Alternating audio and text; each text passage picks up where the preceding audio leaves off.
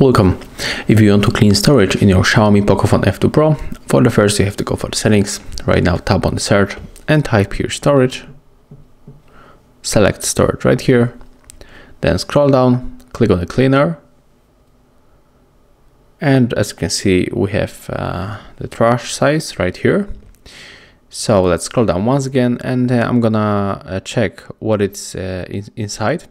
So they want to delete the Opera Mini and also the photos and the wallpaper application, but I think that's not good. So right now I'm gonna unselect, and in the residuals we can find the empty folder that we don't need. So this one we can just clean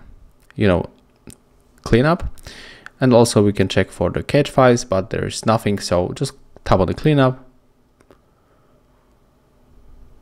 and it's finished. So thank you guys for watching. Leave thumbs ups, comments and subscribe to our channel.